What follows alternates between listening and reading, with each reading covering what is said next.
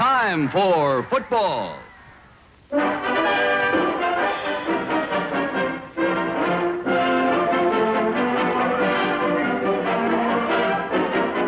Time for a Hamm's, the beer refreshing as the land of sky blue waters. Hamm's beer. The greatest pro football plays of the week.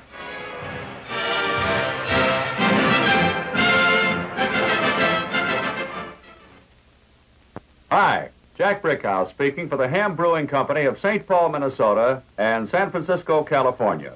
Tonight we'll be reviewing the greatest plays of the week in pro football. All the action shots you will see are hand-picked from films taken on the spot. Plays you football fans will talk about. And Ham's beer, refreshing as the land of sky blue waters, is mighty glad to bring them to you. So pour yourself a Ham's and let's get set to enjoy pro football. Here to bring us the action, Jim Leeming. It's kickoff time in Green Bay, Wisconsin, as the 1954 National Football League opener features the hometown Packers against the invading Steelers from Pittsburgh, Pennsylvania. Early in the opening stanza, the Packers' Howie Ferguson from his own 22 swings around end for 7 yards to the 29-yard line. Floyd Breezy Reed on a quick opener, then dashes through tackle, keeps right on moving, and breezes through the entire Steeler team for a brilliant 69-yard touchdown journey that gives the Packers an early 7-0 lead.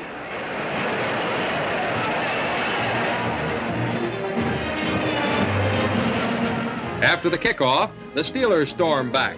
Quarterback Jim Finks warms up his pitching arm by firing complete to Ray Matthews and a first down on the Packer 34-yard line.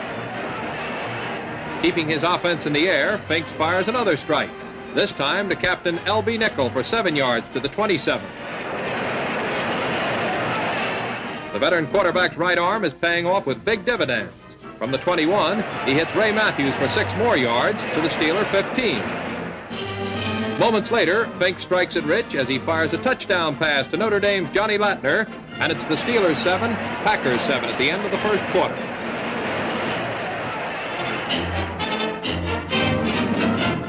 On the third play of the new quarter, the Packers are on the move. Floyd Reed cracks the Steeler line for 6 yards to Pittsburgh's 48-yard line. From there, Tobin Rote does it all in one pitch as he heaves a long aerial to Bill Houghton, who makes a sensational grab on the 2, and it's touchdown Packers. The score now reads Packers 14, Steelers 7. Later, the Packers start another drive, but it falls short, so Fred Cohn tows home a 45-yard field goal to increase Green Bay's advantage to 17-7. Immediately following the kickoff, the Steelers begin to roll. Jim Finks and end George Salima team up for 16 yards to the midfield stripe. Finks keeps right on throwing. This time, Johnny Latner's on the receiving end, and the ex-Notre Dame All-American dances down the sideline for 18 yards to the Packer 32. 2 plays carry 5 more yards, then Finks rifles to L.B. Nickel for 18 yards and a first down on the Packers' 7-yard stripe. 3 plays carried to the 2. Then on 4th down, Finks completes the march by tossing a touchdown to L.B. Nickel, and the Steelers trail by only 3 points at the end of the first half.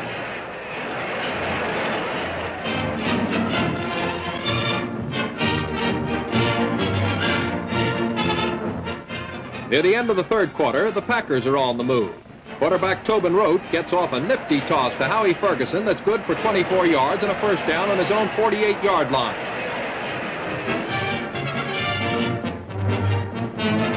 The drive carries to the 23, but there the Steelers hold. So Fred Cohn boats home his second field goal of the day, and the Packers increase their margin 20-14.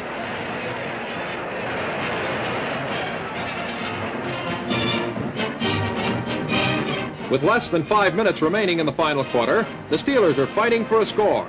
Jim Finks tosses to L.B. Nickel for 9 yards to the Packer 48-yard line. With time running short, the amazing Mr. Finks rifles a long 37-yard aerial into the arms of Ray Matthews, and it's touchdown Steelers. Score, Packers 20, Steelers 20.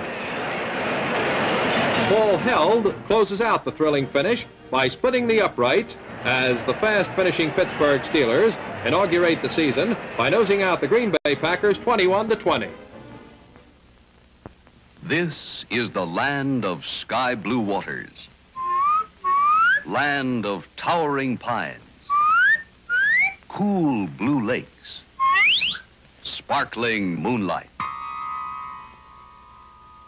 a land of real refreshment. Listen. From the land of sky blue water, from the land of pines, lofty balsams, comes the beer refreshing, Ham's the beer refreshing. Ham's, wonderful Ham's, now brewed on the coast to bring you refreshing eastern flavor, refreshingly priced. Ham's, Ham's. Now it's brewed for you 'neath western sky. Famous eastern taste, tantalizing. Ham's the beer refreshing. The world champion Detroit Lions begin the defense of their National Football League crown at Briggs Stadium before a hometown crowd that numbers in excess of 57,000 fans.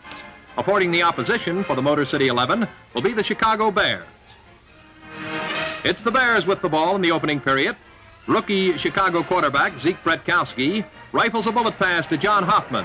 The play covers 53 yards, and it's goal to go for the Bears on the Detroit 3-yard line.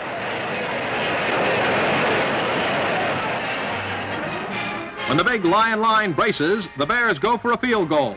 George Blanda's placement is good. Chicago leads 3-0. Later in the quarter, the Bears are on the prowl again. Bretkowski hoists a hefty heave to Harlan Hill. For rookies, these boys are performing like old pros.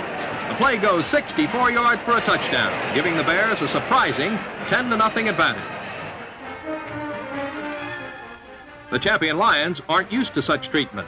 On the following kickoff, they show that they too mean business. Bill Bowman takes the ball on the goal line, escorted by a pack of Lions. Bowman tears through the Bears on a 100-yard counting canter. Detroit trails now by 10-7.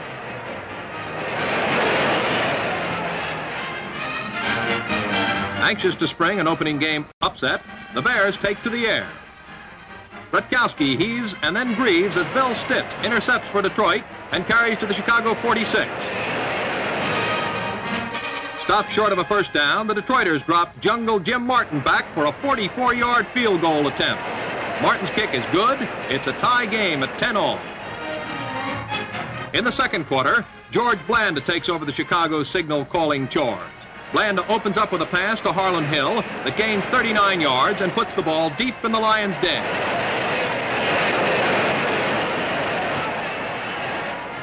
Harry Jagady plows across for the score as Chicago again grabs the upper hand by a 17-10 count. The Lions launch another come-from-behind drive that finds Doak Walker porting the pigskin 18 yards to the Chicago 49. Tom Dublinski fires a pass into the left flat.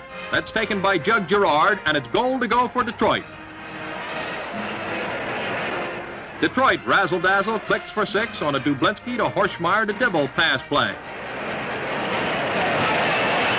At the end of the first half, it's a tie game. Detroit Lions 17, Chicago Bears 17.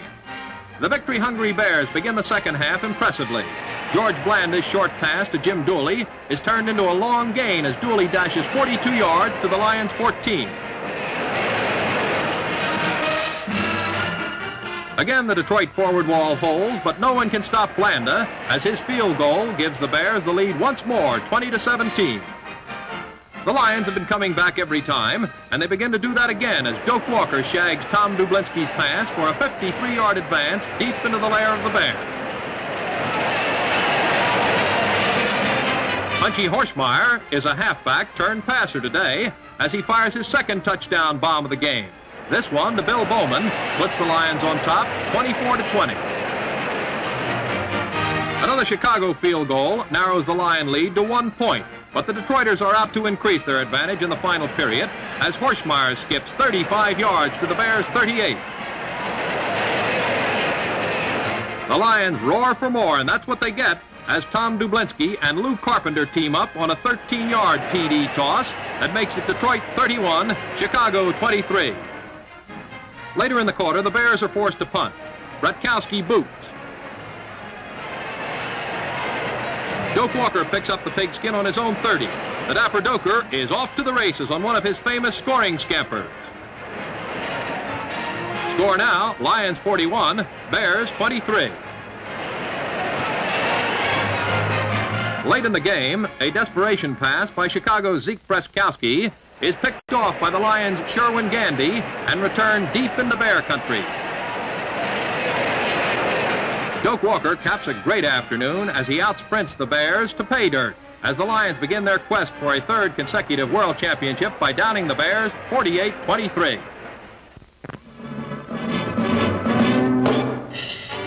In another pro thriller, the highly regarded Los Angeles Rams meet the Baltimore Colts in Baltimore's Memorial Stadium. More than 38,000 fans are hardly in their seats when the Rams pull the old sleeper play on the game's first offensive maneuver.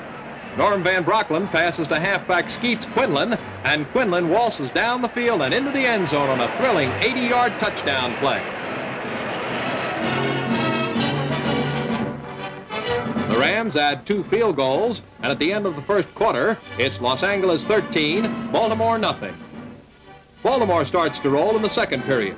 Quarterback Gary Kerkorian passes to Royce Womble for 14 yards to put the leather on the Rams' 27-yard line. The drive comes to a halt when fullback Zolly Toast's pass is intercepted by Ram halfback Bill Sherman. Sherman threads his way back to his own 35 before being upended.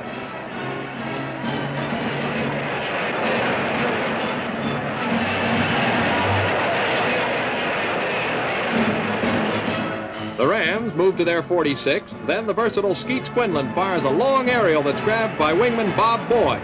The play nets 34 yards to the Baltimore 20. The Rams just won't be stopped as 226-pound Deacon Dan Towler bulls into pay dirt from 3 yards out for another Ram touchdown. It's now 20-0. Baltimore fails to move, so it's Los Angeles once more on the attack. Quarterback Billy Wade passes to Skeets Quinlan, and the fancy-stepping scatback spins his way for 47 yards before being tripped up on the Baltimore 18 by Bob Lieberman.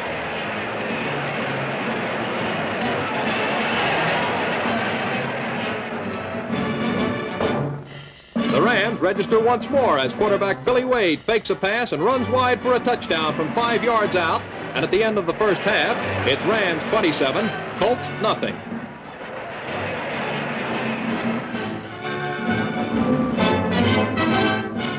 In the third period, Norman Van Brocklin takes the controls for the Rams. He pitches a long pass that's complete to big Bob Boyd, and it's a 27-yard pickup on the Baltimore 40. On the next play, Van Brocklin continues his brilliant passing. He arches a long aerial that's gobbled up by Crazy Legs Hirsch for another Ram touchdown, and after 3 periods, Los Angeles 34, Baltimore nothing. It's Billy Wade's turn to shine for the Rams in the final period. He fakes a pass and then routes for 33 yards around the Colts' left flank before being stopped on the Baltimore 17.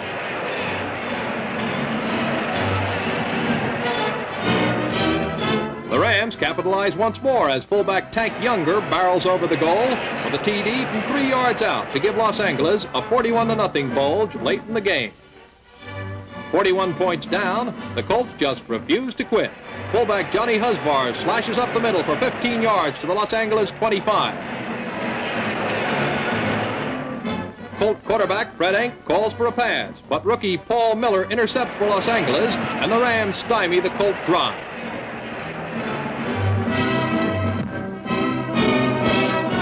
In the waning moments of the game, Fleet Skeets Quinlan puts the Rams on the scoreboard once again as he dances 31 yards for the final Los Angeles touchdown. The Rams thus open the season with a rousing 48-0 victory over Baltimore.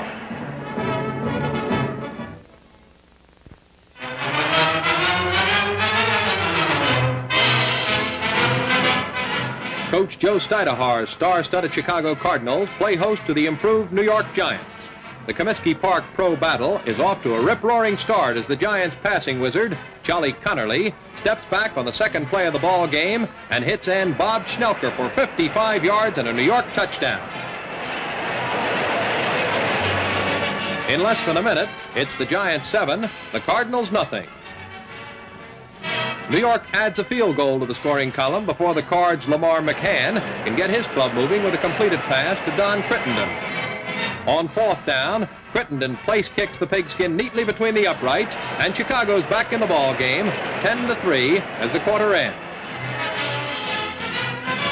Near the end of the second period, New York's Frank Gifford makes a desperation catch of Bobby Clatterbuck's pass, and the Giants are in scoring position again. Rookie Clatterbuck makes good with another bullseye to Ken McAfee, and it's New York 17, Chicago 3. With minutes to go before halftime, Steve Romanek adds to the Cardinals' woe by fumbling the ball away to the rampaging Giants. New York wastes no time moving again as Clatterbuck starts where he left off and hits halfback Buford Long on a play that carries the Giants to the Chicago 4.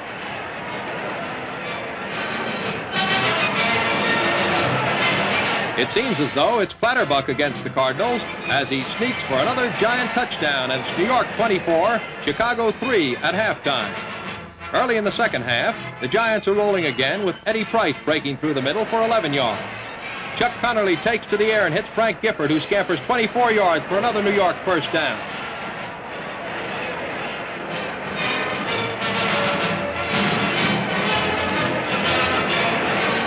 It's Connerly again, this time to Ken McAfee as the Giants roll to the Chicago 29. There's no stopping Chuck and Charlie now. His deadly arm pinpoints Gifford again on the Chicago Cardinal 20. This one makes it 4 straight for Connerly, and it sails into the arms of Don Schnelker and in pay dirt. And now it's New York 31, Chicago 3.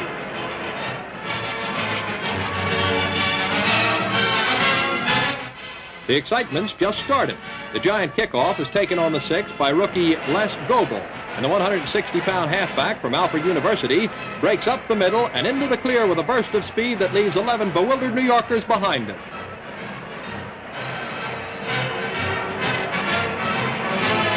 New York adds another field goal, and at the end of 3, it's the Giants 34, Chicago 10.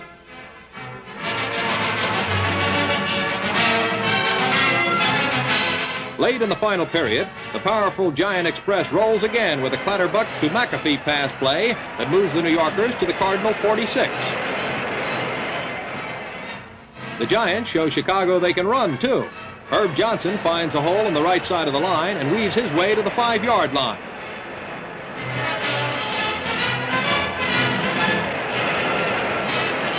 Buford Long takes a Clatterbuck handoff and goes wide to the left, barely making the corner of the end zone for another Giant touchdown and the finishing touch to a disastrous Cardinal afternoon.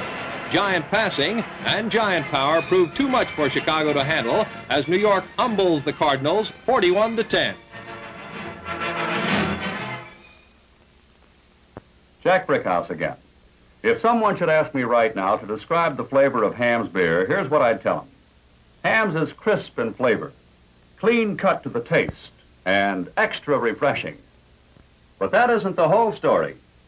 Ham's beer is brewed to capture a flavor as refreshing as the land of sky blue waters. Every glass reminds you of piney breezes coming off a gleaming, cool lake. This refreshing eastern flavor from the land of sky blue waters is yours now at a refreshing local price.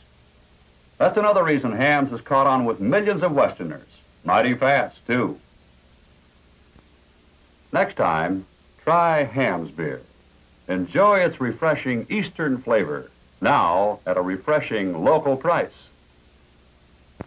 At San Francisco, the hometown 49ers, loaded with talent and gunning for a championship, took on the Washington Redskins in their opening game of the season. The Redskins soon discovered that they have traveled a long way for very little as they're forced to punt from their own 21 after receiving the opening kickoff. The prospectors display their punch on their very first play from scrimmage as jet-propelled Joe Perry blasts over the middle, cuts to the sideline, and streaks for 51 yards to the Washington 7. On third down, Perry finishes the job as he smacks over left guard to deliver a 49er touchdown after less than 3 minutes of the first quarter. San Francisco 6, Washington nothing. The 49ers gain possession on a fumble and immediately prospect for pay dirt. Hurricane Hugh McElhenney takes Tittle's pass and roars to the Redskin 5. Y.A. Tittle totes the ball out to his right, then flips to Billy Wilson in the end zone as the 49ers rack up another quick tally. After the conversion, it's San Francisco 13, Washington nothing, and that's the way the first quarter ends. Late in the second period, Y.A. Tittle stirs up another scoring sally with a screen pass to Hugh McElhenney, who runs over, around, and through the Redskins for a beautiful 31-yard pickup to the Washington 14.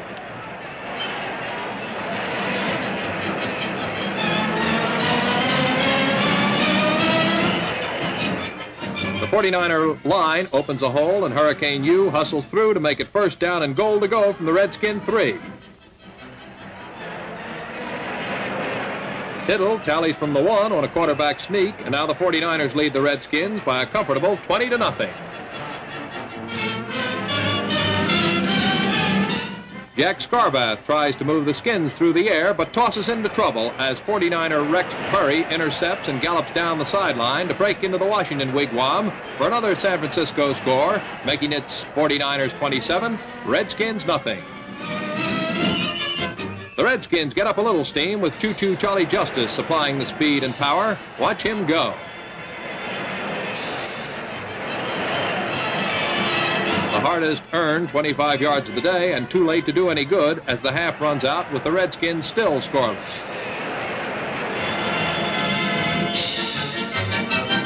In the third quarter, Washington takes advantage of a short punt to get going.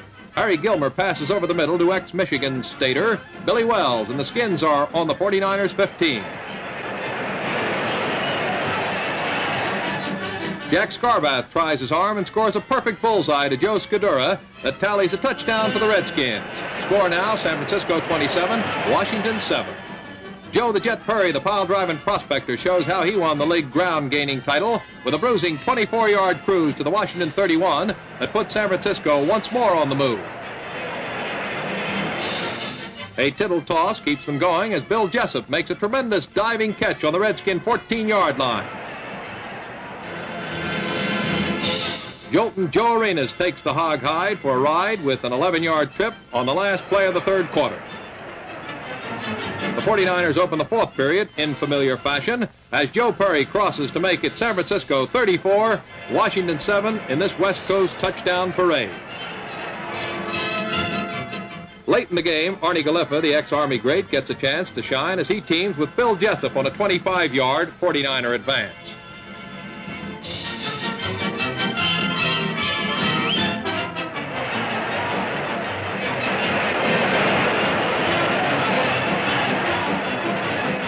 John Johnson, rookie 49er halfback, closes out the scoring as he bolts over to make the final tally read 49ers 41, Washington 7, an impressive beginning for the West Coast team. To help usher in the National Football League's 35th season, the Cleveland Browns, led by their great passing master Otto Graham, number 14, invade the Quaker City to meet the Philadelphia Eagles at Municipal Stadium. Graham, one of the best passers in the professional ranks, quarterbacked the Browns into the divisional title last year, but today he's up against a much-improved Philadelphia squad. The real fireworks don't start until the beginning of the second period, when the Eagles start to penetrate the Browns' forward wall in a series of rushes. Jim Farmer makes it to the Cleveland 24. On the next play, Jerry Williams knifes his way through the center for 9 yards, and the Eagles are on the 15. In the shadow of the goalposts, quarterback Bobby Thomason attempts to pass for the score. He's rushed on the play and is forced to fade some 15 yards before letting the pigskin fly into the arms of Bobby Walston. The Eagles draw first blood to lead 7-0. About 2 minutes before halftime, the Eagles, after recovering a Cleveland fumble, fly deeper into Brown territory on a nice pass from Thomason to the driving end, Pete Pihos. From the 30, the team of Thomason to Pihos comes on for an encore and moves the ball to the Cleveland 18. Living up to preseason predictions, Philadelphia posts another touchdown as Jerry Williams takes Thompson's toss into the end zone for the score. The half ends with Philadelphia leading Cleveland by 14-0.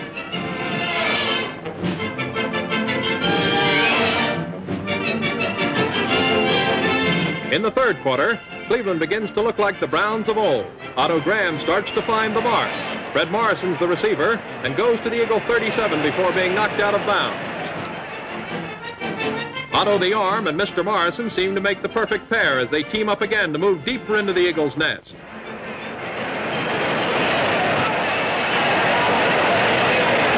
Cleveland's flying towards touchdown's door on the expert passing of Otto Graham, and this time the fine receiving of Dub Jones.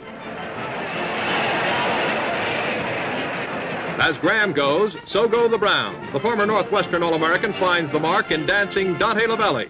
Cleveland hits the scoreboard to trail now by only one touchdown. On the first play after the kickoff, Philadelphia's Adrian Burke is hit hard and fumbles.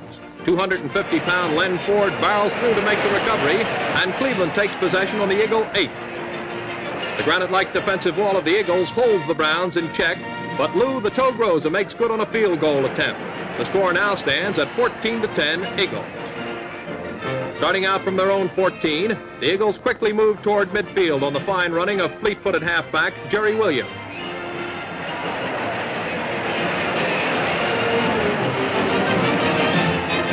The Eagles' air armada strikes deeper into Cleveland country, and it's another first down on the 16 as a result of a Burke to Williams pass. Given good protection by a strong line, Burke has plenty of time to spot Skippy Giancanelli in the end zone. Skippy makes a leaping catch, and Philadelphia at the end of 3 quarters of play leads Cleveland 21-10. At the onset of the third period, the Eagles start another drive with the combination of Burke to Williams working to perfection. A first down on the Cleveland 40. The Eagles don't let up for a moment as Toy Ledbetter comes right through the middle to pick up 11 yards and another first down. Now watch as Pete Pihos, one of the finest and fightingest ends in professional football, takes an Adrian Burke toss on the 15 for still another Eagle first down. Once more, Burke fades to pass. Pete Pihos is again the receiver, and the rugged end wraps up the scoring for the afternoon. Philadelphia, after beating Cleveland 28-10, appears to be the team to reckon with in the Eastern Division of the National Football League. From the land of sky blue waters comes refreshment. Ham's beer, now brewed on the coast, with a flavor so refreshing that every minute, day and night, every minute, more and more people up and down the coast make the switch to Ham's. From the land of sky blue water, from the land of pines, lofty balsams, comes a beer refreshing. Ham's, a beer refreshing. Ham's. Ham's. Listen. Say, I see you switched to Ham's beer, too. I'd like a carton of Ham's beer, please. Yes, ma'am. Refreshing Eastern flavor, refreshingly priced. No wonder so many folks are switching to Ham's beer. Crisp, clean cut to the taste, refreshing as the land of sky blue waters. The DuMont sportscasters have selected the greatest play of the week in pro football. This play occurred at Briggs Stadium in Detroit. The Chicago Bears kick off to the Detroit Lions. Rookie Lion back Bill Bowman grabs the ball on his own goal line. Bowman sets sail for pay dirt 100 yards away. The big Lion linemen clear a path for Bowman, and he streaks through a maze of amazed bears.